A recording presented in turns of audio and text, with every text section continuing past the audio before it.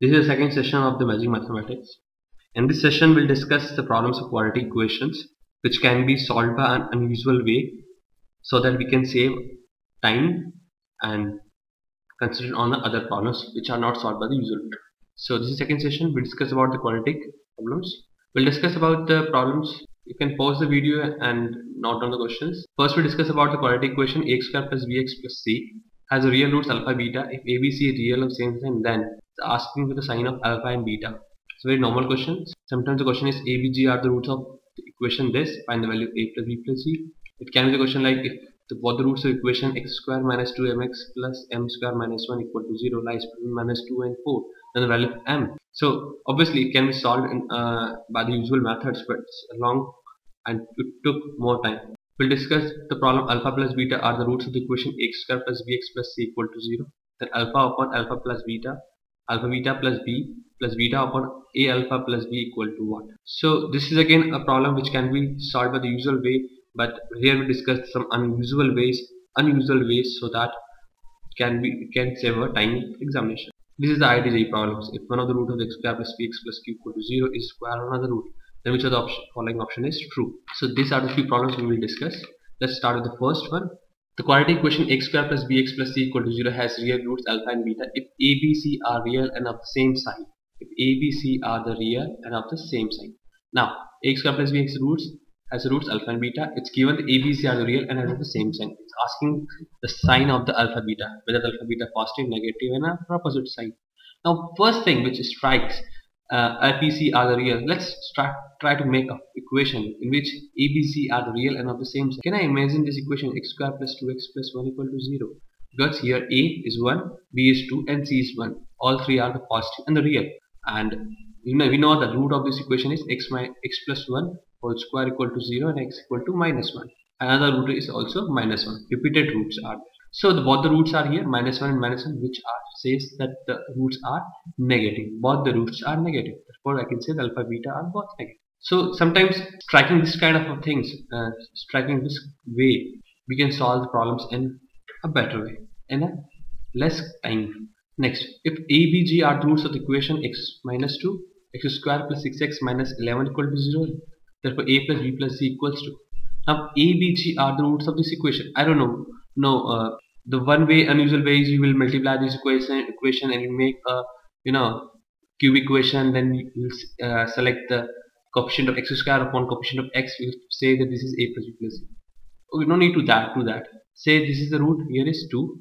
Here the sum of the two root is. Here the sum of the two root is minus 6.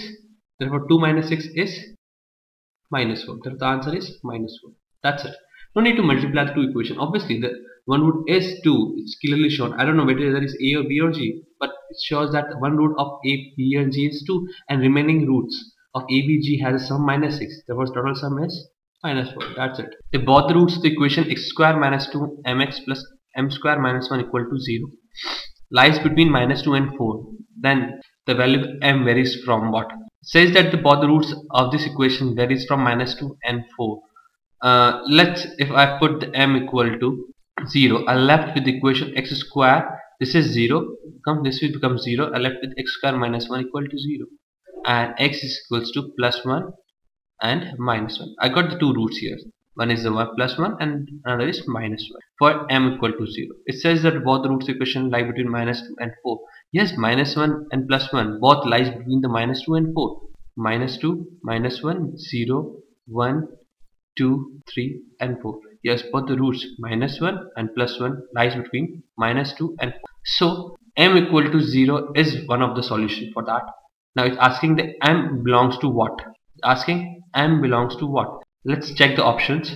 There is no 0 in it because 0 has to be there. Here is 0 is not there because it's a closed open bracket. Then 1 comma 4 there is no 0. In this option, and the only option is there in which the values varies from minus 1 to 3 and 0 is there. Therefore the answer is A. That's it. So sometimes practicing unusual ways saves your times. So this is the way you can save your time. If alpha beta are the roots of the equation ax square plus bx plus c equal to 0, then the value of alpha upon alpha beta plus beta plus b plus beta upon a alpha plus b equal to what? It says the alpha beta are the root of the equation ax square plus bx plus c. Now I don't know.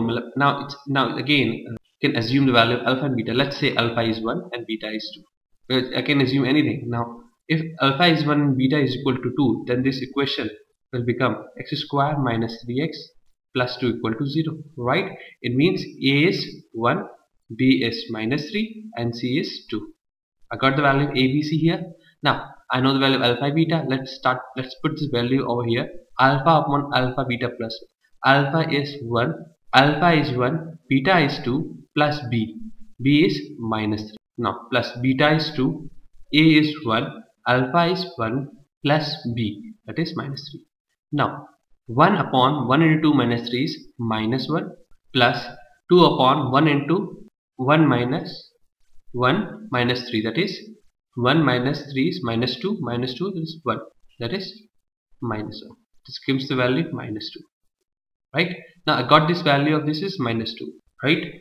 Now let's checking the option. 0 is cannot be the answer. 2 upon b is what? 2 upon minus 3. 2 upon b is 2 upon minus 3. Therefore this is not solution. 1 is not solution. 2 upon minus 2 upon a is minus 2 upon 1, that is minus 2. Yes, this is the solution. In a few simple steps, in a few seconds we are able to solve this kind of problem. Next, this is the JE problem. So see here how easily we solve it. X square plus bx plus q is square of another root.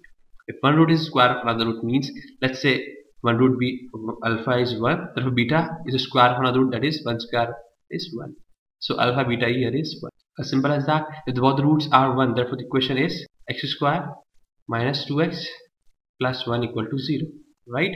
Therefore I can say here is alpha is 1, beta is 1 and x square plus bx plus q is 0. Therefore I can say p is minus 2 and q is 1 by comparing from this. Now p is minus 2 and q is 1. Now let me put the value here. P is minus 2, it means minus 8 plus q, that is 1. 3p is minus 6 plus 1. Q square is, yes, it's minus 8 minus 7 minus 8 minus 7 plus 1, q is 1. Now p is minus 2 and q is 1. If I put the value of p minus 2 and q equal to 1 in these options, then we'll get the only option A is correct. That's it. Thank you. Have a nice day. In the next lecture on magic mathematics, we have discussed about the progression and quadratic equation. In next lecture, we'll discuss about short tricks for the trigonometry. Thank you.